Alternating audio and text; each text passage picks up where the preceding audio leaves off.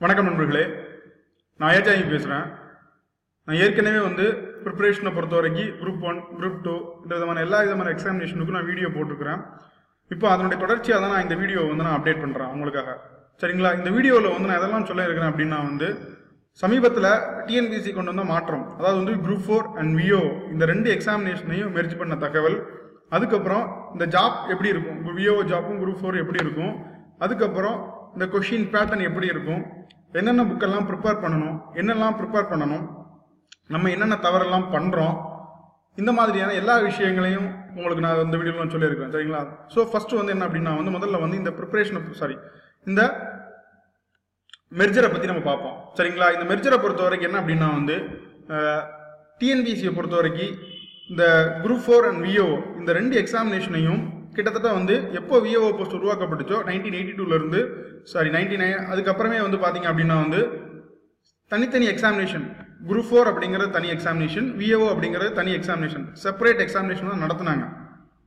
சரிங்களா? ஆனால் இப்போ இந்த வாரம் டிஎன்பிசி அனௌன்ஸ் பண்ணதை பொறுத்த வரைக்கும் என்னன்னா நாங்கள் ரெண்டு எக்ஸாமினேஷனையும் மெர்ஜ் பண்ணிட்டோம் அப்படிங்கிறது. இதுக்கு முன்னாடி நான் சின்ன விஷயங்களை சொல்லிடுறேன்.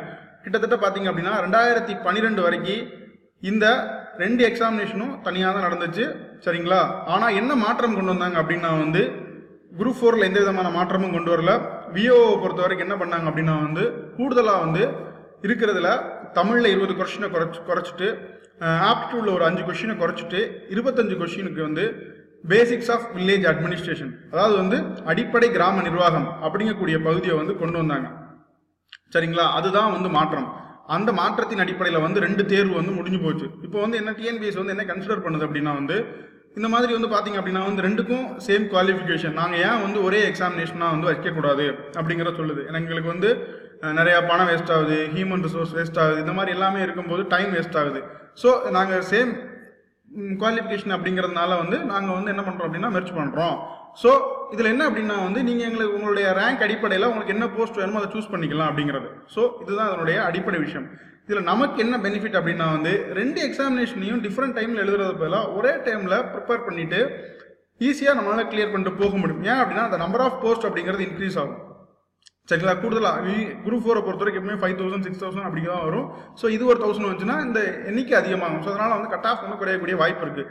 இன்னொரு முக்கியமான விஷயம் என்ன அப்படின்னா இந்த காலதாமதம் அப்படிங்கிறது ரொம்ப ரொம்ப தவிர்க்கப்படும். அதாவது பார்த்தீங்கன்னா ஒரு எக்ஸாமினேஷனை கண்டக்ட் பண்ணி டிஎன்பிஎஸ்சி ஒருத்தருக்கு போஸ்டிங் கொடுக்குறது அப்படின்னா கிட்டத்தட்ட ஒரு 1 இயர் ஆயிடுது.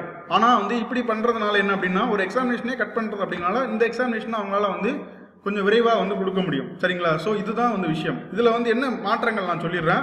இப்போ என்ன அப்படின்னா வேற ஒரு மாற்றமும் இல்லை. விஓ குரூப் 4 தனித்தனியாக நடந்த எக்ஸாமினேஷன் இனி ஒரே எக்ஸாமினேஷனாக நடக்கும். சரிங்களா? அதுக்கப்புறம் விஓ சிலபஸில் இருந்த அந்த பேசிக்ஸ் ஆஃப் வில்லேஜ் அட்மினிஸ்ட்ரேஷன் அந்த பாடப்பகுதி நீக்கப்பட்டது. ஸோ இந்த கொஷின் பேட்டர்ன் அப்படிங்கிறது குரூப் 4 எப்படி இருந்துச்சோ அதே மாதிரி தான் இருக்கும். ஸோ நான் இப்போ எப்படி சார் நான் ஜாப் எடுக்கிறது, நான் விஓ தான் போன பண்ணுறேன் அப்படின்னா என்ன அப்படின்னா நீங்கள் கொஞ்சம் அதிகமாக ஹார்ட் ஒர்க் பண்ணி ரேங்க் லிஸ்ட்டில் முன்னாடி வந்தால் மட்டும்தான் நீங்கள் எடுக்க முடியும். சரிங்களா? இல்லை அப்படின்னா முடியாது.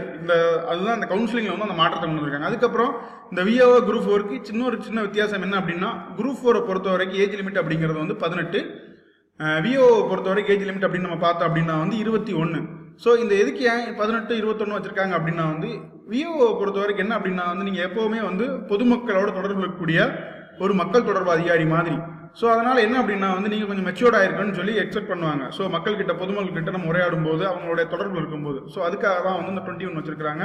இந்த 21 குறைக்க மாட்டாங்க. ஸோ அப்படி தான் இருக்கும். ஸோ ரேங்க் லிஸ்ட் ப்ளஸ் இந்த ஏஜ் லிமிட் யாருக்கெல்லாம் இருக்கோ அவங்க எல்லாம் விஓ போஸ்டர் சூஸ் பண்ணிக்கலாம். தட் இஸ் த மாற்றம். மற்றபடி வேற எந்த மாற்றமும் இல்லை. நீங்கள் இதை பற்றி பயப்படுறதுக்கு எந்த விதமான அவசியமுமே இல்லை. ஸோ நான் சொல்லக்கூடிய விஷயம் உங்களுக்கு புரிஞ்சிருக்குன்னு நினைக்கிறேன். இதுதான் ரெண்டும் சேம் எக்ஸாமினேஷன். வில்லேஜ் அட்மினிஸ்ட்ரேஷன் பார்ட்டில் இருக்கக்கூடிய அந்த 25 கேள்வியை தூக்கிட்டாங்க. 25 கொஸ்டின் அப்படியே ரிமூவ் பண்ணிட்டு ஜென்ரல் தமிழ் 100 கொஸ்டின் அல்லது general English 100 question, 75 question general knowledge plus 25 question அப்படிங்கிறது ஆப்டிடியூட். இதுதான் முழுக்க இனிமேல் நடக்கக்கூடிய எக்ஸாமினேஷன். நமக்கு என்ன போஸ்ட் வேணுமோ நம்ம ரேங்க் லிஸ்ட் படி சூஸ் பண்ணிக்கலாம் அப்படிங்கிறது தான் இந்த மெர்ஜரோட வித்தியாசம். மற்றபடி வேற இதில் எந்த விதமான மாற்றமோ நீங்கள் பயப்படுற அளவுக்கு எதுவுமே இல்லை. ஸோ நீங்கள் தாராளமாக ப்ரிப்பேர் பண்ணலாம். இது ப்ரிப்பேர் பண்ணக்கூடிய நமக்கு ஒரு பாசிட்டிவ், ஒரு நல்ல நல்ல இதை தான் நான் ஒரு இனிஷியேட்டிவ் தான் பார்க்குறேன். பட் மற்றவங்களுடைய பார்வை எப்படி அப்படிங்கிறது எனக்கு தெரியல. சரிங்களா? ஸோ இதுதான் விஷயம். அடுத்து வந்து என்ன அப்படின்னா, இந்த எக்ஸாம் இந்த ஃபர்ஸ்ட் வந்து நம்ம போஸ்ட்டுக்கு முன்னாடி இந்த போஸ்ட் எப்படி இருக்கும் அப்படிங்கக்கூடிய விஷயத்தை வந்து நம்ம தெரிஞ்சுக்கணும். ஸோ அதனால வந்து பார்த்தீங்க அப்படின்னா ஃபர்ஸ்ட் வந்து நான் உங்களுக்கு இந்த போஸ்ட் எப்படி இருக்கு அப்படிங்கக்கூடிய விஷயத்தை தான் நான் உங்களுக்கு சொல்ல போறேன். சரிங்களா? இப்போ பார்த்தீங்க அப்படின்னா இதில் வந்து 2 எக்ஸாமினேஷன் வந்து நமக்கு கொடுத்துருக்கான். ஒன்று வந்து பார்த்தீங்க அப்படின்னா வந்து விஓ. சரிங்களா? ஸோ இந்த விஓவை பொறுத்த வரைக்கும் என்னன்னா, முதல் விஷயம் என்னன்னா, நம்மளால இண்டிபெண்டன்ட் ஜாப் அதில் வந்து நம்ம வந்து எதுவுமே நம்ம வந்து பண்ண வேண்டியதில்லை. லைக் என்ன அப்படின்னா வந்து இண்டிபெண்டன்ட் ஜாப், அதாவது வந்து நம்ம யாருடைய கட்டுப்பாட்டில் இருக்க மாட்டோம். அதாவது வந்து நம்ம ஒர்க் பண்ணக்கூடிய இடத்துல யாருடைய கட்டுப்பாட்டில் இருக்க மாட்டோம். நம்ம டேரெக்டாக வந்து யாருன்னா டிடி கீழே தாசில்தார் கீழே கண்ட்ரோலில் வந்துடும். ஆனால் வந்து நம்மளுடைய அலுவலகத்தை பொறுத்த வரைக்கும், நம்ம வேலை பணி செய்யக்கூடிய அலுவலகத்தை பொறுத்த வரைக்கும் நம்ம தான் ஹெட். ஒரு கிராமத்தை பொறுத்த வரைக்கும் அங்கே யாருமே வந்து வரப்போகிறது கிடையாது. So it's individual job. First வந்து பார்த்தீங்கன்னா, அதுக்கப்புறம் ரெண்டாவது வந்து பார்த்தீங்கன்னா வில்லேஜ் லெவல் ஹெட். அதாவது வந்து என்ன அப்படின்னா, ஒரு கிராம அளவில் நிர்வாகத்தினுடைய அளவை பொறுத்த வரைக்கும் தான் பேசிக். வில்லேஜ் அப்படிங்கிறது அட்மினிஸ்ட்ரேட்டிவ் யூனிட்டோட லாஸ்ட் வந்து விஷயம். ஸோ அந்த இடத்துக்கு நீங்கள் தான் தலைமை. அந்த கிராமத்தினுடைய கணக்கு வழக்குகள், அந்த கிராமத்தோட நிர்வாகம், அதுக்கப்புறம் அரசு செயல்படுத்தக்கூடிய நலத்திட்டங்கள், இது தொடர்பான விஷயங்கள், அதுக்கப்புறம் நீங்கள் வந்து சான்றிதழ் கொடுப்பீங்க. நீங்கள் தான் வந்து கன்வெர்ட் சர்டிஃபிகேட் ரெக்கமெண்ட் பண்ணுவீங்க. அப்புறம் வந்து பார்த்தீங்க அப்படின்னா வந்து இன்கம் சர்டிஃபிகேட், நேட்டிவிட்டி சர்டிஃபிகேட், இதுக்கெல்லாம் நீங்கள் தான் ரெக்கமெண்ட் பண்ணி இருக்கும். அரசினுடைய நலத்திட்டங்களுக்கு பயனாளிகளை தெரிவு செய்வதில் நீங்களும் ஒரு முக்கிய பங்கு வகிப்பீங்க. So village level head. அதுக்கப்புறம் என்ன அப்படின்னா, முழுக்க வந்து நீங்கள் பொதுமக்களோட தொடர்பில் இருப்பீங்க. இந்த வாய்ப்பு வந்து குரூப் 4ல இருக்குமா அப்படின்னா கிடையாது. விஓவை பொறுத்த வரைக்கும் நீங்கள் உங்களால் முழுக்க மக்களோட தொடர்பில் இருக்க முடியுங்க. அப்படின்னா வந்து அவங்க வந்து ஒரு சர்டிஃபிகேட் வாங்குறதா இருக்கட்டும், ஒரு ஆதார் அப்ளிகேஷன் போடுறதா இருக்கட்டும், இல்லை வந்து இலவச வேட்டி சேலை கொடுக்கறதா இருக்கட்டும், இந்த மாதிரி அரசுடைய திட்டங்கள் எல்லாமே வந்து உங்கள் மூலமாக தான் வந்து மக்களை சென்றடையும். ஸோ அதனால என்ன அப்படின்னா வந்து உங்களால் வந்து பப்ளிக்கோட வந்து இது பண்ண முடியும். அதுக்கடுத்து பார்த்தீங்க அப்படின்னா சர்வீஸ். சரிங்களா? சர்வீஸ் அப்படிங்கிறது சேவைன்னு நான் சொல்கிறேன்.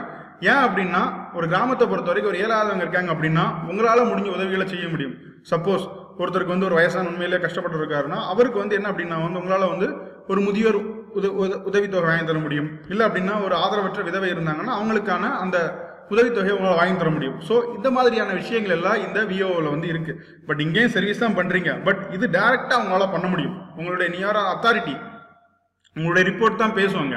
சரியா? உங்களோட ரிப்போர்ட் அடிப்படையில் தான் வந்து பெனிஃபிஷியரியை வந்து செலக்ட் பண்ணுவாங்க. ஸோ இதுதான் இந்த முக்கியமான விஷயம். இதுதான் உங்களுடைய பணி. அதுக்கப்புறம் உங்களுடைய பணியை பொறுத்த வரைக்கும் பேசிக்காக உங்களுக்கு தெரிஞ்சிருக்கும். அதுக்கப்புறம் குரூப் 4. இந்த குரூப் 4 பொறுத்த வரைக்கும் பார்த்தீங்கன்னா முதல் விஷயம் என்னன்னா, junior assistant in various department, அதாவது வந்து இளநிலை உதவியாளர். இப்போ பார்த்தீங்கன்னா அரசாங்கத்தை பொறுத்தவரைக்கும் நிறைய துறைகள் இருக்கு. வருவாய்த்துறை, போக்குவரத்து துறை, பதிவுத்துறை, வணிக வரித்துறை, இந்த மாதிரி அலுவலகத்தை பொறுத்த வரைக்கும் அங்கே இருக்கக்கூடிய ஜூனியர் அசிஸ்டன்ட், ஒரு அலுவலகம் இருக்குன்னா அங்கே இருக்கக்கூடிய இளநிலை உதவியாளர், அந்த அலுவலகத்தில் வந்து நீங்கள் வந்து ஒரு உதவியாளராக இருப்பீங்க. ஜூனியர் அசிஸ்டன்ட் இளநிலை உதவியாளராக இருப்பீங்க. அங்கே இருக்கக்கூடிய பணிகள் உங்களுக்குன்னு சில பணிகள் ஒதுக்கப்படும். சில பணிகள் சில ஆஃபீஸை பொறுத்து அந்த பணி அப்படிங்கிறது மாறும். ஒருத்தருக்கு வந்து பார்த்தீங்க அப்படின்னா வந்து அந்த ஆஃபீஸ் அட்டெண்டன்ஸை பார்க்க சொல்லி கொடுக்கலாம். இன்னொருத்தருக்கு வந்து என்ன அப்படின்னா தபால் செக்ஷன் கொடுக்கலாம். அதாவது வந்து தபால் வந்துச்சுன்னா அதை மட்டும் நீங்கள் பிடிச்சி வச்சுக்கிற மாதிரி. இன்னொருங்களுக்கு வந்து அந்த எஸ்ஆர் பார்க்கலாம். ஸோ இந்த மாதிரியான விஷயங்களை பொறுத்த வரைக்கும்னா இந்த மாதிரி தான் இருக்கும் இதனுடைய பணி. அதுக்கப்புறம் பார்த்தீங்க அப்படின்னா இதில் வந்து பார்த்தீங்கன்னா இந்த ப்ரொமோஷன் அப்படிங்கிறது வந்து நல்லா இருக்கும். எல்லா டிபார்ட்மெண்ட்டும் சொல்ல முடியாது. இப்போ நீங்கள் ரெவன்யூ டிபார்ட்மெண்ட்டில் போனீங்க அப்படின்னா நீங்கள் revenue junior student revenue department எடுத்தீங்கன்னா ஜூனியர் ஸ்டூடெண்ட் அசிஸ்டன்ட் போவீங்க, அசிஸ்டன்ட்லேருந்து ஆர்ஐ போவீங்க, ஆர்லேருந்து டிடி போவீங்க, டிடிலேருந்து தாசில்தார் ஹெட் குவார்டர் தாசில்தாராக போவீங்க, அப்புறம் வந்து ஆர்டிஓ போவீங்க, அப்புறம் டிஆர்ஓ. அது வந்து இந்த போகிறதுக்கான வாய்ப்பு அப்படிங்கிறது எப்படி இருக்குன்னா, நம்ம ஏஜ் எவ்வளோ எங்காக இருக்கிறோமோ அதை பொறுத்து நம்ம ப்ரொமோஷன் வரும். ப்ராபப்ளி ஒரு 4 to 5 இயர்ஸில் அசிஸ்டண்டாக போகலாம். அது டிஸ்ட்ரிக்ட் வைஸாக வேரி ஆகும். ஸோ இது முதல் விஷயம். சரிங்களா? எல்லா டிபார்ட்மெண்ட்லேயும் அசிஸ்டன்ட். சரிங்களா? அந்த பணி அப்படிங்கிறது ஒவ்வொரு அலுவலகத்தை பொறுத்து வேறுபடும். அதுக்கப்புறம் பில் கலெக்டர் அப்படிங்கிறது என்னன்னா வரி வசூல் பண்ணுறோம் இல்லையா? ஸோ இது வந்து பேரூராட்சி அந்த மாதிரி பகுதிகளில் வந்து உங்களுக்கு வந்து அந்த பணி இருக்கும். அதுக்கப்புறம் சர்வேர் அப்படிங்கிறது உங்களுக்கே தெரியும். என்ன அப்படின்னா வந்து ஒரு நிலங்களை வந்து அளவை செஞ்சு கொடுக்கணும் அப்படிங்கக்கூடியது. உங்களுடைய அளவைப்படி தான் வந்து ஒரு புதுசாக இடம் வாங்கினா கூட அதை வந்து நீங்கள் வந்து அளந்து கொடுக்குறது. இந்த உங்கள்கிட்ட இருக்கிறதும் நீங்கள் கொடுக்குற அளவையும் அவங்க சொல்லக்கூடிய அளவும் ஒத்துருக்குதா, இந்த மாதிரி விஷயங்களை வந்து பார்க்குறது. பொதுமக்களுக்கு அளந்து அந்த இதெல்லாம் உங்களுக்கு இதெல்லாம் அப்படி சொல்லி கொடுக்குறது, பிரச்சனை வரும்போது சொல்கிறது, இந்த மாதிரி பணி. இதை பொறுத்த வரைக்கும் என்ன அப்படின்னா வந்து நீங்கள் சர்வேயர்லேயே வந்து உங்களுக்கு ப்ரொமோஷன் இருக்குது. சரியா? சர்வேயர், அப்புறம் தாலுகா சர்வேயராக போகலாம். அதுக்கப்புறம் வந்து யூனியன், இந்த மாதிரி ஒவ்வொரு இடத்துல ப்ரொமோஷன் இருக்கும். இதுலேயே உங்களுக்கு ப்ரொமோஷன் இருக்கு, இல்லைன்னு சொல்லலை. அதுக்கப்புறம் டிராஃப்ட்ஸ்மேன் இட்ஸ் லைக் சர்வேயர் தான். அதுக்கப்புறம் டைபிஸ்ட். இந்த டைபிஸ்டையும் இந்த ஸ்டெனோ டைபிஸ்டையும் பொறுத்த வரைக்கும் என்ன விஷயம் அப்படின்னா வந்து இந்த ரெண்டு வந்து ஸ்பெஷல் குவாலிஃபிகேஷன். சரிங்களா? ஸ்பெஷல் குவாலிஃபிகேஷன் மீன்ஸ் இங்கே வந்து நீங்கள் டைப் முடிச்சிருக்கணும். டைப் அப்படிங்கிறது என்ன அப்படின்னா வந்து போத் ஹையர் இருக்கலாம், அப்படி இல்லை அப்படின்னா வந்து ஏதாவது ஒன்றில் ஹையர் ஒன்றில் லோயர் அப்படிங்கிறது இருக்கலாம், அந்த மாதிரி விஷயம். அப்புறம் steno typist great 3 அப்படிங்கிறதுனா typist plus என்ன அப்படின்னா வந்து ஸ்டெனோ அப்படின்னா சுருக்கெழுத்து. சரிங்களா? இந்த 2 போஸ்ட்டுக்கும் அந்த குவாலிஃபிகேஷன் வச்சிருக்கக்கூடிய நபர்கள் மட்டும்தான் போக முடியும், எல்லாரும் போக முடியாது. சரிங்களா? ஸோ இதுலேயும் வந்து உங்களுக்கு என்ன அப்படின்னா வந்து இதுலேயே உங்களுக்கு வந்து ப்ரொமோஷன் இருக்குது. சரியா? எல்லாத்துலேயும் ப்ரொமோஷன் இருக்குது, பட் இது கொஞ்சம் பெட்டராக இருக்கும். சரியா? இது ஜென்ரல் ஜாப். இதெல்லாம் வந்து என்னன்னா ஸ்பெஷலிஸ்ட். புரியுதுங்களா? ஸோ இதுதான் இந்த இதுக்குள்ள வித்தியாசம். ஸோ விஓவுக்கும் குரூப் 4க்கும் அந்த நேச்சர் ஆஃப் ஒர்க் அப்படிங்கிறது இவ்வளோ வித்தியாசப்படுது. அதை நான் வந்து உங்களுக்கு தெளிவாக சொல்லிட்டேன். ஸோ இதெல்லாம் தெரிஞ்சால் மட்டும் தான் நமக்கு வந்து படிக்கிறதுக்கோ இல்லை அதை பற்றி ஒரு இன்ட்ரெஸ்ட்டோ வரும். ஸோ அதுக்காக தான் நான் உங்களுக்கு சொல்கிறேன். சரிங்களா? ஸோ அடுத்து பார்த்தோம் அப்படின்னா வந்து இந்த ஸ்கீம் ஆஃப் எக்ஸாமினேஷன். சரியா? இந்த தேர்வு அப்படிங்கிறது, இந்த தேர்வு நடைமுறை அப்படிங்கிறது எப்படி இருக்கும் அப்படிங்கிறது பொதுவாக அவங்க எல்லாருக்கும் தெரிஞ்சதான். என்ன அப்படின்னா வந்து 100 தமிழ் 100 இருக்கலாம், அப்படி இல்லைனா இங்கிலீஷ் 100 இருக்கலாம். சரிங்களா? அது நம்ம இஷ்டம். நீங்கள் தமிழ் எடுக்கணும் அப்படின்னா தமிழ் எடுத்துக்கலாம், இங்கிலீஷ் எடுக்கணும் இங்கிலீஷ் எடுத்துக்கலாம். நீங்கள் அப்ளிகேஷன் சூஸ் பண்ணும்போது நீங்கள் சூஸ் பண்ண வேண்டியிருக்கும். அது வந்து மென்டல் எபிலிட்டி, அது வந்து மேத்ஸ். இந்த மேத்ஸை பொறுத்த வரைக்கும் 25 கொஸ்டின் இருக்கும். 10th லெவலில் தான் இருக்கும், அதுக்கு மேலே இருக்காது, பெரும்பாலும் எளிமையாக தான் இருக்கும். அதுக்கப்புறம் ஜென்ரல் ஸ்டடீஸை பொறுத்த வரைக்கும் என்ன அப்படிங்கன்னா வந்து இதுவும் 10th ஸ்டாண்டர்ட் லெவல். சரிங்களா? 10ஆம் வகுப்பு தரத்துலனா வினாத்தாள் அப்படிங்கிறது எளிமையாக தான் இருக்கும். ஸோ இதுதான் இந்த அமைப்பு. 100 பொது தமிழ் அல்லது பொது ஆங்கிலம், மென்டல் எபிலிட்டி 25 கொஸ்டின், அதுக்கப்புறம் ஜென்ரல் ஸ்டடீஸை பொறுத்த வரைக்கும் 75 கொஸ்டின். நான் இதை ஏன் சொல்கிறேன் அப்படின்னா வந்து இதை முதல்ல இதை உங்களால் தெரிஞ்சுக்கலாம், பட் இதில் நீங்கள் ஒரு விஷயத்தை புரிஞ்சுக்கணும். புரியுதுங்களா? இந்த 2 பார்ட் இருக்கு பாருங்க. இந்த 2 பார்ட்டை பொறுத்த வரைக்கும் என்ன அப்படின்னா வந்து it is a key role play பண்ணக்கூடியது. இந்த 2க்கும் வந்து என்ன ஒரு விஷயம் அப்படின்னா வந்து நீங்கள் நிறையா புக்கு படிக்க வேண்டியதில்லை. தமிழ் அப்படிங்கிறது இஸ் ரெஸ்ட்ரிக்டட். ஒரு 6லேருந்து 12 வரைக்குள்ள புக்கு, பழைய கொஸ்டின் பேப்பர், இலக்கிய வரலாறு, இதை படிச்சிங்க அப்படின்னா உங்களால் 100க்கு 90 95 கொஸ்டின் 100 கொஸ்டின் கூட போட முடியும். சரிங்களா? அதே மாதிரி வந்து மென்டல் எபிலிட்டியும் அப்படி தான். ஒரு குறிப்பிட்ட அதை மட்டும் நீங்கள் ப்ராக்டிஸ் பண்ணி படிச்சிங்க அப்படின்னா 25 கொஸ்டின். இந்த 2க்கும் நிறையா புக்கு ரெஃபர் பண்ண வேண்டியதில்லை. சேம் புக், இந்த லிமிட்டட் ரிசோர்ஸை ரெஃபர் பண்ணால் போதும். ஸோ இது முக்கியமானது. இதில் வந்து பார்த்தீங்கன்னா 100 125 பல்காகவும் இருக்குது. ஸோ இந்த 125 கொஸ்டினில் தமிழில் ஒரு 98, இதில் வந்து ஒரு 22 இல்லை 23 போட்டிங்கன்னா உங்களால் ஒரு 120 கொஸ்டின் ஈஸியாக இந்த 2 பார்ட்டிலும் அடிக்க முடியும். நிறையா விஷயங்களை படிக்காமலே. இப்போ நீங்கள் ஜிகே அப்படின்னு சொல்லி போனீங்கன்னா geography 6 to 10th, economy 6 to 10th வேற புக் படிக்கணும். இந்த மாதிரி விஷயங்கள் இருக்கு இல்லையா? இதெல்லாம் முன்னாடியே வந்து இதை நீங்கள் ஃபர்ஸ்ட் கம்ப்ளீட் பண்ணிட்டீங்க அப்படின்னா நம்மளால இதான் ரோல் பிளேயிங். ஸோ அதுதான் சொல்கிறேன். 125 கொஸ்டின் இதில் கான்சன்ட்ரேட் பண்ணுங்க முழுக்க. சரிங்களா? அதுக்கப்புறம் ஜென்ரல் ஸ்டடீஸை பொறுத்த வரைக்கும் நான் பின்னாடி உங்களுக்கு என்னென்ன அப்படிங்கிறத சொல்லிடுறேன். ஸோ இதுதான் ஸ்கீம் ஆஃப் எக்ஸாமினேஷன். தெளிவாக அண்டர்ஸ்டாண்ட் பண்ணிக்கோங்க. சரிங்களா? ஸோ அடுத்து பார்க்கும்போது வந்து அடுத்து நம்ம என்ன பண்ணணும்? சரிங்களா? நான் அதை பொறுத்த வரைக்கும் 2ஆக பிரிச்சிருக்கேன். என்ன அப்படின்னா வந்து ஒன்று வந்து சீனியர் ஆஸ்பிரண்ட், இன்னொன்று வந்து ஃப்ரெஷ் ஆஸ்பிரண்ட். சீனியர் ஆஸ்பிரண்ட்னா யார் அப்படின்னா 1 or 2 இயராக ப்ரிப்பேர் பண்ணிட்டு இருப்பாங்க, நிறைய எக்ஸாமினேஷன் எழுதியிருப்பாங்க, அந்த பார்டரில் போய்கிட்டு இருக்கும்.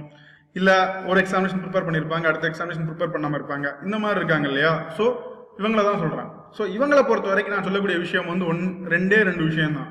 என்ன அப்படின்னா வந்து கடைசி எக்ஸாமினேஷனில் நீங்கள் என்ன தப்பு பண்ணீங்க? சப்போஸ் நான் எக்ஸாம்பிளுக்கு சொல்கிறேன். சப்போஸ் நீங்கள் சயின்ஸ் படிக்காமல் இருந்திருக்கலாம், இல்லை எக்கனாமி படிக்காமல் இருந்திருக்கலாம், இல்லை மேத்ஸை வந்து நல்லா பார்க்காம இருந்திருக்கலாம். ஸோ என்னென்னா அதை நீங்கள் தப்பு பண்ணணும். இல்லை நான் சில்லி மிஸ்டேக் பண்ணுறேன், நான் படித்தது எனக்கு நிலையில் நிற்க மாட்டேங்குது அப்படிங்கிற மாதிரி நீங்களே இதை ஃபைண்ட் அவுட் பண்ணணும். சரிங்களா? என்னென்ன தப்பு பண்ணுறேன் அப்படிங்கிற விஷயத்த கண்டுபிடிங்க. ஸோ கண்டுபிடிச்சிட்டு எதுலெல்லாம் வந்து நீங்கள் வீக்காக இருக்கிறீங்க. சப்போஸ் நான் வந்து சயின்ஸே வந்து படிக்கலை. ஸோ அப்போ என்னென்னா நான் ஃபஸ்ட்டு வந்து சயின்ஸ் தான் படிக்கணும். ஸோ அதான் நான் வீக்காக இருக்கேன், ஸோ அதை நான் ஸ்ட்ரென்த் பண்ணணும் அப்படிங்கக்கூடியதான் வித்தியாசம். ஸோ உங்கள் தப்பை கண்டுபிடிங்க. தப்பை கண்டுபிடிச்சி அதெல்லாம் நம்ம எப்படி நிவர்த்தி பண்ணால் நம்மளுடைய மதிப்பெண் வந்து கூடும் அப்படிங்கிற விஷயம். சரிங்களா? ஸோ இது இப்போ ஃப்ரெஷ் ஆஸ்பிரண்ட்டை பொறுத்த வரைக்கும் என்ன அப்படின்னா வந்து நான் முதல் விஷயம் சொல்கிறது இன்னும் டேரெக்டாக படிக்க போகாதீங்க. ஃபஸ்ட்டு வந்து என்ன பண்ணீங்க அப்படின்னா வந்து ஒரு சீனியர் ஆஸ்பிரண்ட்டை பாருங்கள். ஒரு 2 வருஷம் 3 வருஷம் ப்ரிப்பேர் பண்ணவங்களை பொறுத்த வரைக்கும் அவங்க கிட்ட போய் பேசுங்க. அவங்க பேசும்போது சொல்லுவாங்க, நான் இந்த மாதிரிலாம் தப்பு பண்ணேன், நான் ஃபஸ்ட்டு ஸ்கூல் புக்கை படிக்கல, இந்த மாதிரி மெட்டீரியலை மட்டும் தான் படித்தேன், ஸோ அதனால தான் நான் கிளியர் பண்ண முடியல. 2 எக்ஸாமினேஷன் எழுதுனதுக்கப்புறம் தான் எனக்கு அந்த விஷயம் இது பண்ணுச்சு. ஸோ நீங்கள் அந்த தப்பை முதல்ல பண்ணாதீங்க. ஸ்கூல் புக்கை இந்த மாதிரி விஷயங்களெல்லாம் அவங்க சொல்லுவாங்க, என்னென்ன தப்புலாம். ஏன்னா அவங்களும் ஒன்ஸ் பிகினர் தானே. ஸோ அதனால் அந்த தப்புகளை வந்து அந்த தப்பை நம்ம பண்ண மாட்டோம் அப்படிங்கக்கூடிய விஷயத்த அதை அவங்க என்னெல்லாம் தப்பு பண்ணாங்களோ அதெல்லாம் நிவர்த்தி பண்ணி நம்ம டேரெக்டாக வந்து போய்கிட்டு இருக்கலாம். ஸோ அதுதான் அந்த விஷயம். அதுக்கப்புறம் என்ன அப்படின்னா அதுக்கப்புறம் வந்து பழைய கொஸ்டின் பேப்பரை பாருங்கள். ஸோ டிஎன்பிசியோட வெப்சைட்லேயே இருக்கும். அந்த பழைய கொஸ்டின் பேப்பரை பார்த்தீங்க அப்படின்னா வந்து அவங்க கிளியராக கொடுத்துருப்பாங்க. அதை பொறுத்த வரைக்கும் ரீட் பண்ணுங்க. அதாவது என்ன ஏன் சொல்கிறேன் அப்படின்னா வந்து நம்ம ஸ்கூலில் படித்த விஷயங்கள்லாம் வந்து ஒரு சில கொஸ்டின்லாம் தெரியும், நமக்கு படிக்காமலே தெரியுது அப்படிங்கிற ஒரு சந்தோஷத்தை கொடுக்கும். அதுக்கப்புறம் ஒரு இன்ட்ரெஸ்ட்டை கொடுக்கும். புரியுதுங்களா உங்களுக்கு? ஸோ அதுக்காண்டி பார்க்க சொல்கிறேன். இன்னொரு முக்கியமான விஷயம் என்னன்னா, பழைய கொஸ்டின் பேப்பரை பார்க்கும்போது எப்படி இந்த கேள்விகள் அப்படிங்கிறது கேட்கப்பட்டிருக்கு. சரிங்களா? பழைய கொஸ்டினை பொறுத்த வரைக்கும் நீங்கள் ஜிஎஸ்ஆ இருக்கட்டும், தமிழாக இருக்கட்டும், எல்லா விதமான எக்ஸாமினேஷன் கொஸ்டின் பேப்பரையும் பாருங்கள். குரூப் 1, குரூப் 2, குரூப் 4, அதுக்கப்புறம் சில டெக்னிக்கல் எக்ஸாமினேஷன் நடக்குது, அதுக்கான ஜென்ரல் தமிழ், ஜிகே எல்லா கொஸ்டின் பேப்பரையும் பாருங்கள். உங்களுக்கு ஒரு ஐடியா கிடைக்கும். பட் நீங்கள் கட்டாயம் குரூப் 4 கொஸ்டின் பேப்பரை வந்து நீங்கள் பார்த்துருக்கணும் அப்படிங்கிறது என்னுடைய ஒரு விஷயம். சரிங்களா?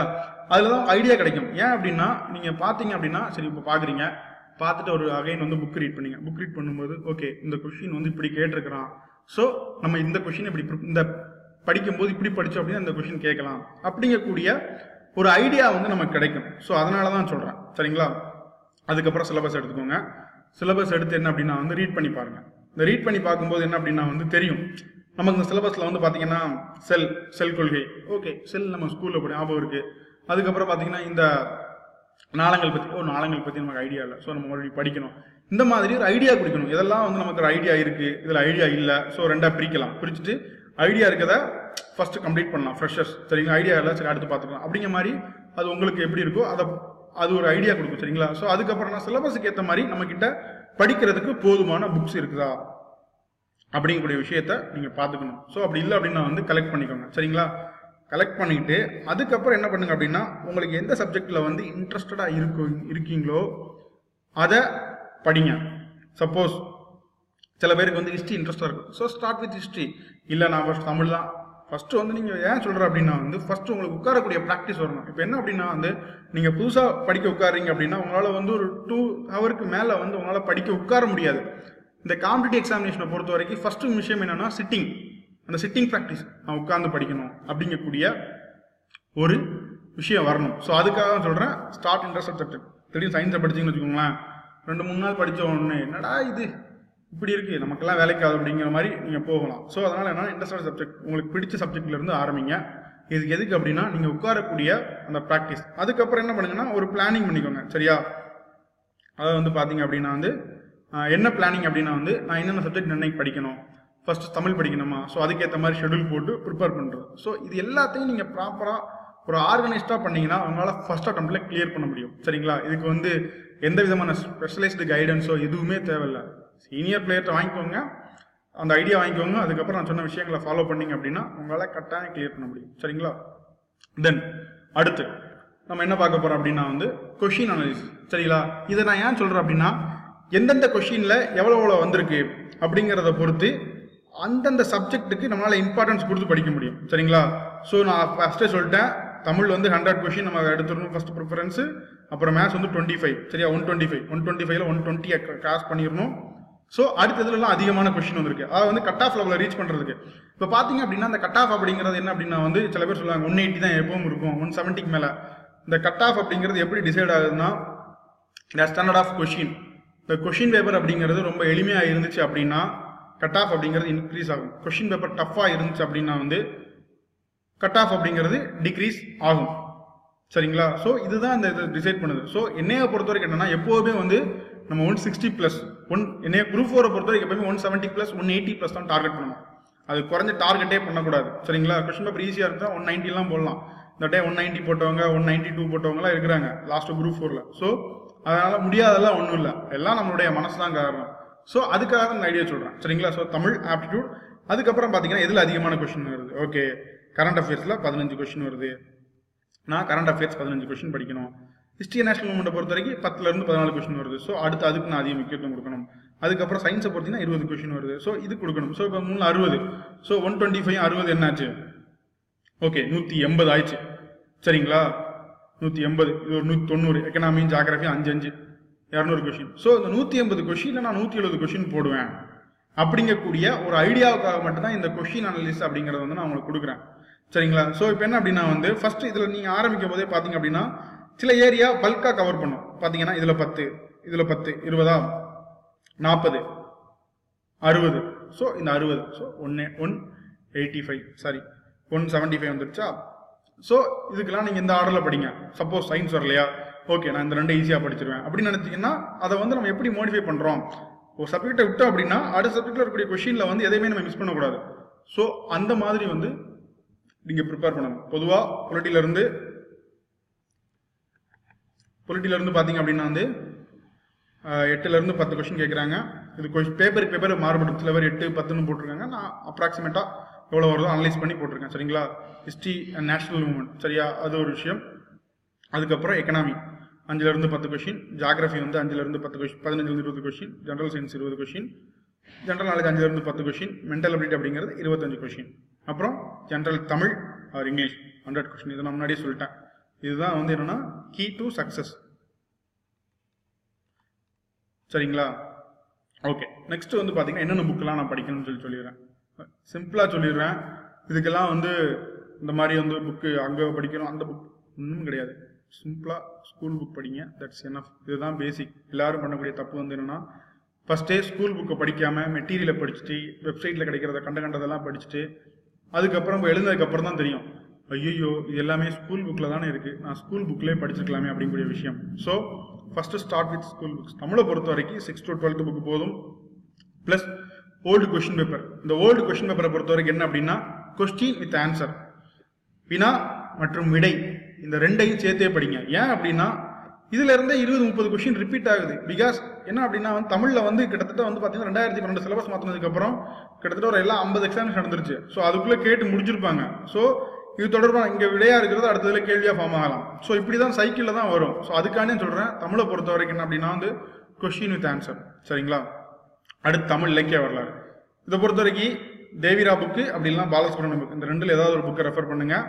ரெண்டில் ஏதாவது ஒன்று, எல்லாத்தையும் பண்ணக்கூடாது. அதுவும் என்ன பண்ணணும் அப்படின்னா வந்து சிலபஸ் வைஸாக பண்ணுங்க. சரிங்களா? சிலபஸ் வைஸாக பண்ணுங்க. So it will be better. சும்மா வந்து எல்லா புக்கையும் அது 400 பக்கம் இருக்கும், மறந்துடுவோம். ஸோ சிலபஸ் வைஸ் பண்ணுங்க.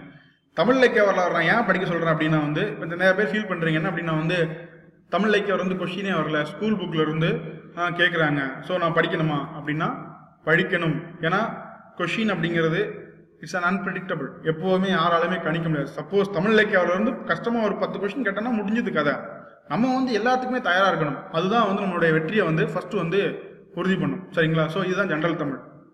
இதில் 100க்கு 98 கொஷின் மேலே ஸ்கோர் பண்ண ட்ரை பண்ணுங்க. அதே மாதிரி ஜென்ரல் இங்கிலீஷை பொறுத்தவரைக்கும் 6 to 10. சரிங்களா? இப்போதைக்கு பார்த்தீங்க அப்படின்னா வந்து என்ன அப்படின்னா ஒரு விஷயம் அப்படின்னா வந்து நம்ம எதெல்லாம் கேட்க மாட்டோம்னு சொல்லி புக்கில் ஃபாலோ பண்ணுறோமோ அதெல்லாமே கேட்குறாங்க.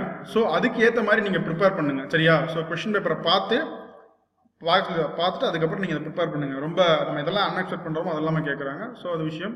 அப்புறம் இந்த இங்கிலீஷ் கிராமர். இந்த இங்கிலீஷ் கிராமரை பொறுத்த வரைக்கும் நான் சொல்லக்கூடிய விஷயம் ஒன்று தான், தெர் இஸ் நோ சோர்ஸ்.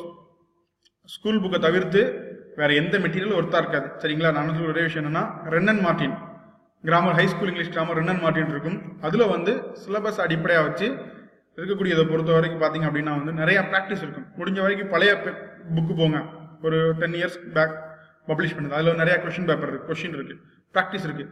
அதை நீங்கள் சால்வ் பண்ண இங்கிலீஷை பொறுத்த வரைக்கும் you will get more clarity on concept, articles, decrease of comparison, active passive, இந்த மாதிரி கிராமர் தொடர்பாக இருக்கு இல்லையா? ஸோ இது எல்லாத்தையுமே வந்து இது வந்து ரொம்ப பக்காவாக கொடுத்துருக்காங்க. So you can go through it. அதுக்கப்புறம் பார்த்தீங்கன்னா டிஎன்பிசி போர்ட்டலுடைய ஜென்ரல் இங்கிலீஷ், இந்த புக்கு வந்து it is in process, soon it will be published. சீக்கிரம் பப்ளிஷ் பண்ணிடுவாங்க. இந்த புக்கோட ரா கண்ணன் நான் பார்த்துருக்கேன். ஸோ பார்த்ததுனால சஜஸ்ட் பண்ணுறேன். நான் எல்லா புக்கும் சஜஸ்ட் பண்ண மாட்டேன் அதுக்கு முன்னாடி. சரிங்களா? ப்ளஸ் இதோட வந்து ஓல்டு கொஸ்டின் பேப்பரை நீங்கள் பார்த்துக்கணும் அப்படிங்கிறதான் அதில் உள்ள விஷயங்கள். சரியா? ஸோ இதுக்கப்புறம் வந்து பார்த்தீங்கன்னா என்னென்ன சப்ஜெக்ட்டுக்கு இப்போ பார்த்தீங்க அப்படின்னா வந்து சயின்ஸ் 6 to 10 கம்ப்ளீட்டாக நீங்கள் படிச்சுக்கணும். சரியா? சில பேர் உங்கள்கிட்ட சொல்லுவாங்க இந்த மாதிரி 6 to 10 பொறுத்த வரைக்கும் சிலபஸில் உள்ளதை மட்டும் ரெஃபர் பண்ணி படிங்க, எல்லாத்தையும் படிக்காதீங்க அப்படின்ட்டு. நான் என்னையை பொறுத்த வரைக்கும் என்னன்னா 6 to 10 வரைக்கும் எல்லாத்தையும் கம்ப்ளீட்டாக படிச்சிருங்க. ஏன் அப்படின்னு வச்சுக்கோங்களேன், இப்போ ஒரு கொஷின் கேட்குறாங்க, அந்த கொஷினுக்கு வந்து ஒரு இரலவெண்டான ஆன்சரை வந்து கண்டுபிடிக்கிறதுக்கு இந்த எல்லாத்தையும் கம்ப்ளீட்டாக படிக்கிறது நமக்கு உதவி பண்ணும். இதனால என்னன்னா ஒரு கொஷினுக்கு ஆன்சரே தெரியலனா கூட நம்மளால ஆன்சர் பண்ண முடியும். இப்போ ஒன்றும் பிரச்சனை இல்லை. ஒரு கொஷின் கேட்குறான், அந்த கொஷினை பொறுத்த வரைக்கும் பார்த்தீங்கன்னா 4 ஆப்ஷன் இருக்குது. இந்த 4 ஆப்ஷனுமே வந்து கொஷின் நமக்கு தெரியல. ஸோ மற்ற 4 ஆப்ஷன் இருக்குது. இந்த ஆப்ஷனை பொறுத்த வரைக்கும் நீங்கள் 6 to படிச்சால கவர் ஆகிருக்கும். ஸோ என்ன அப்படின்னா வந்து இந்த ஆப்ஷன் வந்து இந்த கேள்வி வராது, இது வேற மாதிரி வரும், இந்த ஆப்ஷன் இந்த கேள்வி வராது வேற மாதிரி வரும் அப்படின்னு நம்ம ஃபீல் பண்ணுவோம் இல்லையா? ஸோ இந்த மாதிரி எலிமினேட் பண்ணுறதுக்கு வந்து நீங்கள் 6 to 10 கம்பல்சரியாக படிச்சிங்கன்னா உங்களால் ஆன்சர் பண்ண முடியும். அதுக்கப்புறம் என்ன அப்படின்னா உங்களுக்கு பேசிக் கான்செப்ட் எல்லாத்தையுமே வந்து இந்த 6 to 10 புக்கு தான் வந்து கிளியர் பண்ணும். பேசிக் அடித்தளம் இல்லாமல் உங்களால் மேலே கட்டடம் கட்ட முடியாது. அதே மாதிரி தான் இந்த 6 to 10 இல்லாமல் எதுவுமே பண்ண முடியாது. ஸோ இதுக்கான நான் சொல்கிறேன். அதுக்கப்புறம் இந்த சயின்ஸை பொறுத்த வரைக்கும் பார்த்தீங்க அப்படின்னா வந்து இந்த ஃபிசிக்ஸ் அப்படிங்கிறது எப்போவுமே வந்து அப்ளிகேஷன் ஓரியன்டாக மட்டும்தான் இருக்கும். சரிங்களா? பெரும்பாலும் இப்போ வந்து பெர்னோலிஸ் தியரம் இருந்துச்சு அப்படின்னா வந்து அதனுடைய இது சரியா. சப்போஸ் இப்போ வந்து ஏன் வந்து மலைத்துளி கோள வடிவத்தை பெறுது அப்படின்னா வந்து ஜஸ்ட் இதோட அப்ளிகேஷன் ஆஃப் இது சர்ஃபேஸ் டென்ஷன் பரப்பு இழு விசை சரியா. இந்த மாதிரி அப்ளிகேஷன் ஓரியன்டாக தான் இருக்கும் முழுக்க சம் லாஸ். இதுதான் ஃபிசிக்ஸ். கெமிஸ்ட்ரியை பொறுத்த வரைக்கும் பார்த்தீங்கன்னா பெரும்பாலான கொஸ்டின் எதில் வந்து வருதுன்னா acid bases salt and oxidation reduction இருக்கு இல்லையா. இந்த 2 ஏரியா பிளஸ் பெஸ்டிசைட்ஸ் பூச்சிக்கொல்லி தான் இருக்குது. இந்த மாதிரி நீங்கள் கொஸ்டின் அனலைஸ் பண்ணி பாருங்க ஃபுல்லாக. ஸோ இந்த மாதிரி ஏரியாவுக்கு ஃபோக்கஸ் பண்ணுங்க. அப்புறம் 11th and சுவாலஜியை பொறுத்த வரைக்கும் ஃபுல்லாக கம்ப்ளீட்டாக படிங்க. எந்த ஒரு பார்ட்டையும் நெக்லெக்ட் பண்ணாதீங்க. சார் 10th standard தானே அப்படிங்கிறதெல்லாம் கிடையாது. 11th and 12th question form ஆகுது. So you should study. Sir நீங்கள் ஏன் சார் பாட்டனி விட்டுட்டீங்க? என்னையை பொறுத்த வரைக்கும் இது 3 படித்தா உங்களால் வந்து 15க்கு கிட்டத்தட்ட 13 கொஸ்டின் எடுக்க முடியும் நான் ஃபீல் பண்ணுறேன். ஸோ அதனால் சொல்கிறேன், உங்களுக்கு டைம் இருந்துச்சு அப்படின்னா வந்து you can go with botany சரிங்களா. ஸோ அதுலேயும் பேசிக்காக போங்க, சிலபஸ் வச்சு போங்க சரியா. நான் சுவாலஜி ஏன் சொல்கிறேன் அப்படின்னா இதில் வந்து இந்த மனிதனுடைய அமைப்பை பொறுத்த வரைக்கும் முழுக்க இதுதான் சொல்லுது. ஹியூமன் சிஸ்டத்தை பற்றி தான் பெரும்பாலான கொஸ்டின் சுவாலஜிலேருந்து வருது. செல்லு அப்புறம் வந்து பார்த்தீங்க அப்படின்னா வந்து ஹியூமன் சிஸ்டம் லைக் சிறுநீரகம் சுவாசம் இந்த மாதிரி விஷயங்கள் வரதுனால அதை நான் சொல்கிறேன். இப்போ அதுக்கடுத்து நம்ம பார்க்கும்போது என்ன அப்படின்னா ஹிஸ்ட்ரியை பொறுத்த வரைக்கும் 6 to 10 சரிங்களா. அப்புறம் வந்து 11th and 12th இந்த 2ஐயும் பொறுத்த வரைக்கும் என்னன்னா எக்ஸப்ட் வேர்ல்டு ஹிஸ்ட்ரி நமக்கு சிலபஸ்லேயே கிடையாது. ஸோ லீவ் இட் சரிங்களா. இதை பொறுத்த வரைக்கும் நான் என்ன சொல்லக்கூடிய வரும் அப்படின்னா வந்து பெரும்பாலும் ஆன்ஷியன்ட் மிடிவியல் படிக்கும்போது அதாவது வந்து பண்டைய கால இந்தியா இடைக்கால இந்தியா இந்த 2ம் படிக்கும்போது நீங்கள் எப்படி ப்ரிப்பேர் பண்ணணும் அப்படின்னா வந்து பெரும்பாலும் ஆர்ட் அண்ட் கல்ச்சர் கலை கலாச்சாரம் பண்பாடு தொடர்பான விஷயம். மொஹஞ்சதாரோ அவங்களுக்கு வந்து என்ன வந்து அவங்க கடவுளை வணங்கினாங்களா அப்படிங்கிறது ஒரு பண்பாடு. அவங்க வந்து என்ன உலோகம் யூஸ் பண்ணாங்க அப்படிங்கிறது ஒரு பண்பாடு. நீங்கள் கொஸ்டின் அனலைஸ் பண்ணி பாருங்க முழுக்க இது தொடர்பாக தான் இருக்கும். அதே மாதிரி இடைக்கால இந்தியாவை பொறுத்த வரைக்கும் பார்த்தீங்கன்னா இந்த டங்கா அப்படிக்கூடிய நாணயத்தை யார் கொண்டு வந்தா அவங்களுடைய நிர்வாகம் இந்த மாதிரியான ஆர்ட் அண்ட் கல்ச்சர் இது தொடர்பான கேள்விகள் தான் வரும். ஸோ வளவலன்னு படிக்காம மன்னர்களுடைய வரிசையெல்லாம் படிக்காம வாங்க மன்னர்களுடைய வரிசையை படிச்சுன்னா உங்களால் கம்ப்ளீட்டே பண்ண முடியாது. ஒரு கொஸ்டின் போனாலும் போகுது, ஆனால் அதை படிக்காம இந்த மாதிரி விஷயத்தை படிச்சுன்னா உங்களால் இது பண்ண முடியும் சரிங்களா. ஸோ அதுக்கப்புறம் என்ன சொல்கிறேன் அப்படின்னா வந்து ஹிஸ்ட்ரியை பொறுத்த வரைக்கும் மாடர்ன் ஹிஸ்ட்ரின்னு சொல்லக்கூடிய நவீன இந்தியாவை பொறுத்த வரைக்கும் எப்போதுமே வந்து சமூக சமய சீர்திருத்த இயக்கங்கள் இருக்கு இல்லையா, சோசியோ ரிலீஜியஸ் மூவ்மெண்ட் அதுக்கு முக்கியத்துவம் கொடுங்க. பெரும்பாலும் பிரிட்டிஷ் ஆஃப்டர் கிளாசிக் இருக்கு இல்லையா அதுக்கு அடுத்து நடந்த விஷயங்களுக்கு அதிக முக்கியத்துவம் கொடுத்து படிங்க. அது ஒரு பார்ட். அதுக்கப்புறம் காங்கிரஸ் ஆரம்பிச்சாங்க இல்லையா அதுக்கு அடுத்து உள்ளதுக்கு ரொம்ப முக்கியத்துவம். என்னென்ன ஈவெண்ட்ஸ் காங்கிரஸோட ஹெட் குவார்டர்ஸ் காங்கிரஸ் வருஷம் இந்த மாநாடு நடந்த இடம் அதுக்கு தலைமை வாங்கிய நபர் அதுல இருந்து ஒரு கொஸ்டின் திரும்ப வந்துகிட்டு இருக்கு. ஸோ இந்த மாதிரியான விஷயங்களை வந்து நீங்க கான்சன்ட்ரேட் பண்ணுங்க. அதுக்கு தான் நான் உங்களை கொஸ்டின் பேப்பரை திரும்ப பார்க்க சொல்றேன் சரிங்களா. தென் வந்து பார்த்தோம் அப்படின்னா வந்து எக்கனாமியை பொறுத்த வரைக்கும் நம்ம பார்த்தோம் அப்படின்னா வந்து ஸ்கூல் புக்கை பொறுத்த வரைக்கும் சிலபஸ் படி இந்த விஷயங்கள் வந்து கவர் ஆயிருக்கு. நீங்கள் ஃபுல் அண்ட் ஃபுல் ரெஃபர் பண்ணிக்கோங்க. எக்கனாமியை பொறுத்த வரைக்கும் பார்த்தீங்கன்னா 5-year பிளான் இல்லாமல் ஒரு கொஸ்டின் வராது, ஸ்கீம்ஸ் இல்லாமல் கொஸ்டின் வராது, அதுக்கப்புறம் சில நபர்கள் எழுதிய புத்தகங்கள் இல்லாமல் கொஸ்டின் வராது. அதுக்கப்புறம் இதில் சில கொஸ்டின் எக்ஸ்ட்ரீமாக போகலாம், ரீசெண்டாக தொடர்பு உள்ளது. அதாவது வந்து ஸ்டாட்டிஸ்டிக் படி இந்தியா எத்தனை கலோரியை வந்து பயன்படுத்துச்சு, ஆயில் எத்தனை %, மின்சாரத்தை எத்தனை %, அதெல்லாம் தவிர்க்க முடியாது. 1-2 கொஸ்டின் போக முடியும், போகத்தான் செய்யும். அதெல்லாம் விட்டுருங்க. இதை 2ஐயும் படிச்சுட்டு லூசன்ட் அல்லது அரிகன் இந்த 2ல் ஏதாவது ஒன்று எக்கனாமி போர்ஷனை மட்டும் படிச்சிட்டிங்கன்னா எக்கனாமியில் வரக்கூடிய எல்லா கேள்விகளுக்கும் உங்களால் விடையளிக்க முடியும். ஏன் அப்படின்னா இந்த 2 போக சிலபஸில் சில விஷயம் இப்போ வந்து பார்த்தீங்கன்னா 5 year பொறுத்த வரைக்கும் இந்த ஸ்கூல் புக்கில் கொஞ்சம் கம்மியாக தான் கொடுத்துருப்பாங்க. இதை பொறுத்த வரைக்கும் என்னன்னா கொஞ்சம் அதிகமாக கொடுத்துருப்பாங்க. என்னென்ன பிளான் என்னென்ன மாடல் அப்படிங்கிற மாதிரி விஷயங்கள்லாம் கொடுத்துருப்பாங்க. இது உங்களுக்கு ரொம்ப ஒர்த்ஃபுல்லாக இருக்கும் சரிங்களா. இது எக்கனாமிக். அதுக்கு அடுத்து நம்ம பார்த்தோம் அப்படின்னா கான்ஸ்டியூஷன் பொலிட்டி சிவிக்ஸ் சரியா. இதை பொறுத்தவரை 6 to 10 இருந்து பேசிக் 12th பொலிட்டிக்கல் சயின்ஸ் அப்படிங்கிறது ரொம்ப முக்கியம். அதுக்கப்புறம் லூசன்ட் பாக்கியா இங்கிலீஷில் படிக்கவங்க லூசண்டே ஃபாலோ பண்ணிக்கோங்க. தமிழில் படிக்கவங்கன்னா பாக்கியா பயிற்சி பற்றியுடைய அந்த அரசியலமைப்பு புத்தகத்தை வந்து வாங்கிக்கோங்க. இது பெரும்பாலும் சென்னையில் கிடைக்குது, மதுரை இலக்கிய சர்வோதய இலக்கிய பணியில் கிடைக்குது சரிங்களா. இந்த 2 விஷயம் அப்படி வாங்க முடியல அப்படின்னு நெட்டில் அடிச்சிங்கன்னா எஸ்பி புக் ஹவுஸ் ஏதாவது ஆன்லைன்லேயே கிடைக்குது. So you can get it சரிங்களா. இந்த கான்ஸ்டியூஷனை பொறுத்த வரைக்கும் பார்த்தீங்க அப்படின்னா வந்து 6 to 10 அப்படிங்கிறது பேசிக், 12th அப்படிங்கிறது முக்கியமான விஷயம். இதை பொறுத்த வரைக்கும் ஆர்டிகிள்ஸ் அமெண்ட்மெண்ட்ஸ் பிரசிடண்டோடைய அந்த கால வரிசை வைஸ் பிரசிடண்டோட கால வரிசை முக்கியமான சட்டங்கள் கொண்டு வந்த ஆண்டு. சப்போஸ் கேட்டுருவான் என்ன அப்படின்னா வந்து சட்டங்கள் ஆண்டு அப்படின்னா இந்து திருமண சட்டம் எப்போம், சம உரிமை சட்டம் எப்போம், பெண்கள் சொத்துரிமை சட்டம் எப்போம், இந்த மாதிரி சட்டங்களை பற்றி அடிப்படையான விஷயங்கள். இந்த 4 தலைப்பில் தான் வந்து பெரும்பாலான கேள்விகள் வருது, முக்கியமாக அமெண்ட்மெண்ட்ஸ். ஸோ இதை கம்ப்ளீட்டாக படிச்சிருங்க, கான்செப்டோட படிங்க. பெரும்பாலும் அண்டர்ஸ்டாண்டிங் பற்றி கேட்கறது இல்லை, ஃபேக்டாக தான் கேட்குறாங்க. ஸோ கான்ஸ்டியூஷனை பொறுத்த வரைக்கும் இப்படியே ப்ரிப்பேர் பண்ணுங்க. அதுக்கப்புறம் ஜாகிரபியை பொறுத்த வரைக்கும் நம்ம பார்த்தோம் அப்படின்னா வந்து 6th to 10th அப்படிங்கிறது போதுமான அளவு. தமிழ்நாடு கவர்மெண்டுடைய புக்கு வந்து 7th ஜாகிரபி அப்படிங்கிறது வந்து 11th NCERTல இருக்கக்கூடிய ஃபண்டமெண்டல் ஆஃப் பிசிக்கல் ஜாகிரபி, அடிப்படை புவியியல், அடிப்படை பௌதிக புவியியல் அப்படிங்கக்கூடியது தான் 7thலேயே வச்சிருக்காங்க. ஸோ ஜாகிரபி புக் அப்படிங்கிறது it's more then enough. 6th to 10th கம்ப்ளீட்டாக படிச்சிட்டிங்கன்னா ஒரு கொஸ்டின் கூட மிஸ் ஆகாது. பட் என்ன அப்படின்னா இதில் 7th புக்கை பெரும்பாலும் கான்செப்ட் ஓரியன்டாக இருக்கும். ஸோ அதை படிச்சுக்கோங்க. ஏன் அப்படின்னா ஒரு கொஸ்டின் 2 கொஸ்டின் அதுல இருந்து தான் படிங்க. ஏன் இந்த ஹோர்ஸ் லேக் ஏரி எப்படி வந்து உருவாகுது, குதிரைக்குழம்பு ஏரி எப்படி உருவாகுது, பிவிஎஸோட வந்து எதுலெல்லாம் ட்ராவல் பண்ணும், இந்த மாதிரி கான்செப்ட் ஒன்றா கேட்குறாங்க. அது வந்து 7th புக்கு தான் கம்ப்ளீட்டாக பண்ணுது. ஸோ 7th புக்கு இம்பார்ட்டன்ஸ் கொடுத்து படிச்சிங்கன்னா அதுலேருந்து 1 அல்லது 2 கொஸ்டின் வந்துடும். சரிங்களா? அதுக்கப்புறம் பார்த்தீங்கன்னா இந்த ஸ்கூல் புக்கு போக லூசன்ட் அல்லது அரிகண்ட் இந்த புக்கை நீங்கள் கட்டாயம் படித்தே ஆகணும். ஏன்னா இதில் சில விஷயங்கள் வந்து ஃபேக்ட் அப்படிங்கிறது மிஸ் ஆகிருக்கும். அது இந்த 2ல் ஏதாவது ஒரு புக்கில் வந்து தமிழில் உள்ளவங்க மனோரமா புக் ஃபாலோ பண்ணிக்கலாம். சரியா?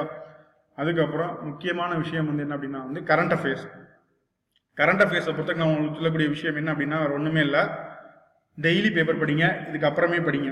சரியா? ஏன் அப்படின்னா வந்து இந்த கம்பிலேஷன் நான் போடுறேன், நிறையா புக்கு போடுது, இதெல்லாம் அந்த கடைசி 20 நாளில் ஃபாலோ பண்ணுறது அப்படிங்கிறது ரொம்ப கஷ்டமான விஷயம். அதுக்கப்புறம் நீங்கள் பேப்பர் படிச்சிங்க அப்படின்னா வந்து அந்த விஷயம் வந்து என்ன பண்ணும் அப்படின்னா வந்து ஒரு கேள்விக்கு இதெல்லாம் விடையா இருக்காது அப்படிங்கக்கூடிய அந்த எலிமினேஷன் மெத்தடுக்கு வந்து உதவி பண்ணும். சரிங்களா? ஸோ அதுக்காக தான் சொல்கிறேன், நீங்கள் டெய்லி பேப்பர் படிங்க. அப்படி தினமணி இல்லை ஹிந்து, அதுக்கப்புறம் வெப்சைட்டில் நானே அப்டேட் பண்ணுறதை பாருங்கள். சரியா? முடிஞ்ச வரைக்கும் டெய்லி பேப்பர் படிச்சுங்க. வெப்சைட் பார்க்குறீங்களோ இல்லையோ பேப்பர் படித்து என்ன விஷயம் நம்ம சுற்றி நடக்குது அப்படிங்கிற அவாராக இருங்க. ஏன் அப்படின்னா இதுதான் இப்போ இம்பார்ட்டன்ட் ரோல் பிளே பண்ணுது. இப்போ இதுக்கெல்லாம் புக் இருக்குது, இதுக்கெல்லாம் புக் இருக்குது. இதை பொறுத்த வரைக்கும் there is no strong reference, ஒரு பலமான ஒரு ஆதாரமான புக் எதுவுமே கிடையாது. நம்மளை தான் ப்ரிப்பேர் பண்ண தான் உண்டு. சரியா? ஸோ தினமணி போதும். அதுக்கப்புறம் இன்னொரு விஷயம் சொல்கிறேன், நீங்கள் கரண்ட் அஃபேர்ஸ் ப்ரிப்பேர் பண்ணும்போது பேசிக்காக எதெல்லாம் வந்து நியூஸ் பேப்பரில் அப்பியர் ஆகுது அதுக்கு மட்டும் முக்கியத்துவம் கொடுத்து படிங்க. சும்மா வந்து அந்த வெப்சைட்டில் போடுறாங்க, இந்த வெப்சைட்டில் போடுறாங்க, படிக்கவே படிக்காதீங்க. ஏன் அப்படின்னா வந்து சர்வீஸ் கமிஷன் வந்து எப்போதுமே வந்து இந்த கரண்ட் அஃபேர்ஸ் கொஸ்டினை ஃப்ரேம் பண்ணும்போது எல்லா விதமான ஆஸ்பிரன்ஸ் எங்கெங்கெல்லாம் ப்ரிப்பேர் பண்ணுறாங்க. சப்போஸ் நீங்கள் நகரத்தில் இருந்தால் நெட் அவைலபிலிட்டி இருக்கும், இன்டர்நெட்டை பற்றி ஒரு பரிச்சயம் இருக்கும். அதுக்கப்புறம் எல்லாருமே வயசானவங்களாம் இருக்காங்க, அவங்க இன்டர்நெட் யூஸ் பண்ண தெரியாதவங்க இருக்கிறாங்க. ஸோ அதனால் என்ன பண்ணும் அப்படின்னா வந்து 2 பேருக்கு ஈக்குவலாக ப்ளே பண்ணக்கூடிய என்னன்னா பேப்பர். ஸோ பேப்பரில் என்னென்ன நியூஸ்லாம் அப்பியர் ஆகுதோ அதுல இருந்து தான் கொஸ்டின் ஃப்ரேம் ஆகும். ஸோ அதை தெளிவாக தெரிஞ்சுக்கோங்க. அதுக்கப்புறம் வந்து நீங்கள் என்ன ரெஃபர் பண்ணணுமோ பண்ணிக்கோங்க. சரியா? ஏன்னா நீங்கள் ரெஃபர் பண்ணுறதுல நிறைய பேர் வந்து daily 1 hour 1 hour 2 hour waste பண்ணிகிட்டே இருக்கிறீங்க. அந்த அளவுக்கு தேவையில்லை. ஜஸ்ட் பேப்பர் படிங்க போதும். முடிஞ்ச வரைக்கும் பேப்பர் படிச்சிங்கன்னா அதோடைய பின்புலத்தை பொறுத்த வரைக்கும் பார்த்துக்கோங்க. இப்போ 2 நாளைக்கு முன்னாடி பார்த்தீங்கன்னா ஞானபீட விருது கொடுத்தாங்க அப்படின்னா வந்து ஓகே நெட்டில் ஜஸ்ட் ரெஃபர் பண்ணுங்க. எந்த வருஷம் ஞானபீட விருது ஆரம்பிக்கப்பட்டது, அது யார் கொடுக்குறா, எத்தனை மொழியில் கொடுக்குறாங்க, தமிழ்நாட்டிலேருந்து வாங்கினவங்க யார், இந்த மாதிரியான சில பின்புல தகவல்களை படிச்சிங்கன்னா அது ஸ்டாட்டிக் ஜிகேல கவர் ஆகிடும். நீங்கள் தனியாக ஜிகே புக்கு படிக்க வேண்டாம். ஸோ இதுக்காக இந்த விஷயங்கள் வந்து நான் சொல்கிறேன். சரிங்களா? ஸோ கரண்ட் அஃபேர்ஸ் அப்படிங்கிறது. அதுக்கப்புறம் பார்த்தீங்க அப்படின்னா மேத்ஸ். இந்த மேத்ஸை பொறுத்த வரைக்கும் நான் சொல்லக்கூடிய விஷயம் என்ன அப்படின்னா வந்து 6th to 10th book syllabus wise you should prepare. வாழ்வியல் கணிதங்கள் இருக்கும், அதில் தான் தனி வட்டி, கூட்டு வட்டி அப்படிங்கக்கூடிய எல்லா விஷயமும் வரும். பெர்சன்டேஜ், ரேஷியோ, ப்ரொப்போர்ஷன் எல்லாமே அது கீழே வந்துடும். ஸோ அதை கொஞ்சம் ரெஃபர் பண்ணிக்கோங்க. அதுக்கப்புறம் பார்த்தீங்கன்னா இந்த புக்ஸ் இருக்குது. சரியா? Kaniyan, A to Z maths by Karthi, அதுக்கப்புறம் ஏசுவா பப்ளிகேஷன். இந்த 3ஐயும் பொறுத்த வரைக்கும் என்னென்னா இவங்க வந்து ஸ்கூல் புக்கில் உள்ள விஷயங்களை அடிப்படையாக வச்சு ப்ளஸ் வெரிய ஸ்டாண்டர்ட் புக்கிலேருந்து எடுத்து அந்த கொஷின் பேப்பரை நம்ம எப்படி ஈஸியாக சால்வ் பண்ணோம் அப்படிங்கிறது இருக்கு இல்லையா? ஸோ அதெல்லாமே வந்து பண்ணுறாங்க. அவங்க பண்ணி நமக்கு எப்படி ஒரு விஷயத்த வந்து கஷ்டமாக இருக்கக்கூடிய விஷயத்த வந்து பார்த்தீங்கன்னா சப்போஸ் நான்லாம் மேத்ஸில் இப்போ மீச்சியுமே எடுக்கிறது அப்படிங்கிறத பொறுத்த வரைக்கும் என்னென்னா 3 விஷயங்கள் மணிகள் ஒன்று ஒவ்வொரு நேரத்தில் அடிக்குது. இந்த 3 முறை நேரத்தில் சந்திக்கும் போது என்ன அப்படின்னா வந்து உங்களுக்கு மீச்சியமே தெரியல, அவங்க சொல்லிக் கொடுப்பாங்க. ஓகே 3ம் எப்பொழுது சந்திக்குது அப்படிங்கிற ஒரு கேள்வி வந்தால் நான் வந்து மீச்சியமே எடுக்கணும் அப்படிங்கக்கூடிய சில நமக்கு புரிஞ்ச மாதிரி கன்வே பண்ணி கொடுக்குறாங்க. ஸோ இதுக்காண்டி ரெஃபர் பண்ணிக்கோங்க. First 6th to 10th school book plus old question பேப்பரை திரும்ப சால்வ் பண்ணி பாருங்க. டிஎன்பிஎஸ்சியை பொறுத்த வரைக்கும் என்ன விஷயம்னா இந்த கொஷின் பேப்பருடைய மாடிஃபிகேஷன் தான் அடுத்த எக்ஸாமினேஷனில் கொஷினாக ஃப்ரேம் ஆகுது. ஸோ அதுக்காண்டி கொஞ்சம் அதை பார்த்துக்கோங்க. இது எல்லாத்தையும் பண்ணிட்டீங்க அப்படின்னா வந்து you can clear in first attempt. சரியா? ஸோ இது வந்து ஃப்ரெஷருக்கு. சீனியர் ஆஸ்பிரண்ட்டை பொறுத்த வரைக்கும் இதை பொறுத்த வரைக்கும் என்ன எதுலாம் நீங்கள் வீக்காக இருக்குங்கிறத நம்ம முன்னாடி சொன்ன மாதிரி அனலைஸ் பண்ணி அதுலேருந்து படிக்க ஆரம்பிங்க. சரியா? ஸோ விஷயம் அடுத்து நீங்கள் என்னென்ன தப்பெல்லாம் பண்ணுறீங்கன்னு நான் சொல்கிறேன். சரியா? முதல் விஷயம் என்னென்னா, நமக்கு வந்து நம்பிக்கையே இல்லாது. சொல்லுவாங்க 5000 போஸ்ட் தான் போட்டிருக்காங்க, நான் எப்படி வந்து படிக்க முடியும், இந்த குறிப்பிட்ட காலகட்டத்தில் எவ்வளோ 10 லட்சம் பேர் அப்ளை பண்ணுறாங்க அப்படிங்கிறதெல்லாம் கிடையவே கிடையாது. நல்லா தெரிஞ்சுக்கோங்க, இந்த ரியல் காம்படிஷன் உண்மையான போட்டி அப்படிங்கிறது வெறும் ஒரு 20,000 to 30,000 பேருக்கு மட்டும்தான். ஏன் அப்படின்னா ப்ரிப்பேர் பண்ணக்கூடிய எல்லாருமே வந்து கண்டினியூஸாக ப்ரிப்பேர் பண்ணுறல. ஒருத்தவங்க ஒரு எக்ஸாமினேஷன் ப்ரிப்பேர் பண்ணுறாங்க, அடுத்து கேப் ஆயிடுது வரல அப்படின்ட்டு. ஆனால் அவங்கெல்லாம் நமக்கு பார்க்கும்போது பார்த்தீங்க அப்படின்னா வந்து ஓகே இவங்க ரொம்ப நாளாக ப்ரிப்பேர் பண்ணிட்டு இருக்கிறாங்க அப்படிங்கக்கூடிய ஒரு கான்ஃபிடன்ஸ், சரி அந்த ஒரு தன்னம்பிக்கை இல்லாதது நமக்கு வரும். அதெல்லாம் கணக்கிடாதீங்க. நம்ம ப்ரிப்பேர் பண்ணால் நம்மளால் அடிக்க முடியும். நமக்கு தான் ஒரே ஒரு போஸ்ட். அதுக்கப்புறம் அந்த போஸ்ட் எல்லாம் பார்த்துக்கிட்டு ஐயோ 500 போஸ்ட் தான் வந்திருக்கு, நமக்கு தேவை 1. ஸோ அதை வச்சு ப்ரிப்பேர் பண்ணுங்க. இந்த லெஸ் கான்ஃபிடன்ஸ் ஏன் அப்படின்னு நான் சொல்லட்டா, நீங்கள் ஒரு ஆஸ்பிரண்ட்டாக பார்க்குறீங்க, அவங்க 1 வருஷம் 2 வருஷம் ப்ரிப்பேர் பண்ணிட்டு இருக்காங்க, வரலை, பார்டர்லேயே போய்கிட்டு இருக்குது. அதற்கான காரணம் என்ன அப்படிங்கிறது அவங்க தவறுகளை திருத்திக் கொள்ளாததான் காரணம். ஸோ அந்த மாதிரி முன்னுதாரணத்தை பார்க்கும்போது நமக்கு அந்த மாதிரி தான் லெஸ் கான்ஃபிடன்ஸ் வரும். பட் அதெல்லாம் ஓவர் கம் பண்ணிட்டு என்னால் முடியும் அப்படின்ட்டு உள்ளே இருந்தீங்கன்னா உங்களால் கிளியர் பண்ண முடியும்.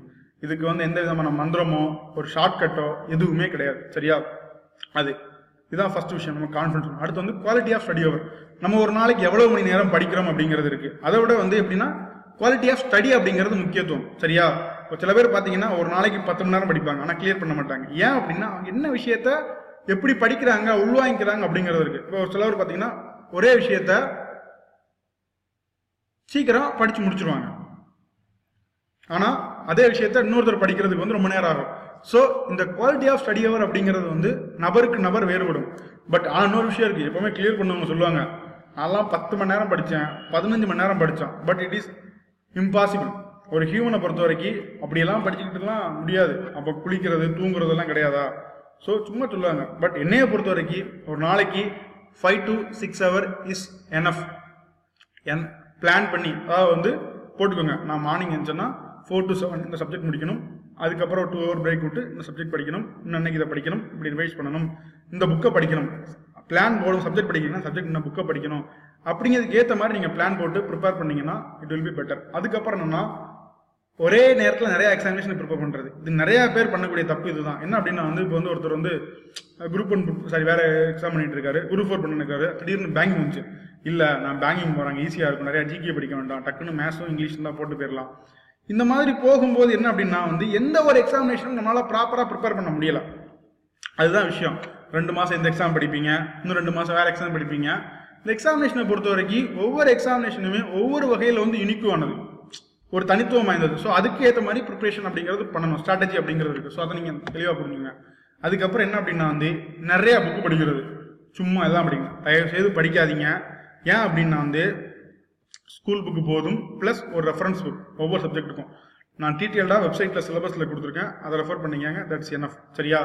அதுக்கப்புறம் பார்த்தீங்கன்னா வந்து சில பேர் வந்து பார்ப்பாங்க, இப்போ லட்சுமி பொலிட்டிக்கெல்லாம் வந்து லட்சுமியான் படிப்பாங்க, குரூப் 4 லட்சுமியான் தேவையில்லை, படிக்காதீங்க. Just school book 12th polity plus Baakiya loose and year book போதும். லட்சுமியாந்தெல்லாம் பார்த்தாலே இப்போ வர 5th எடிஷன் போட்டாங்க. So don't go.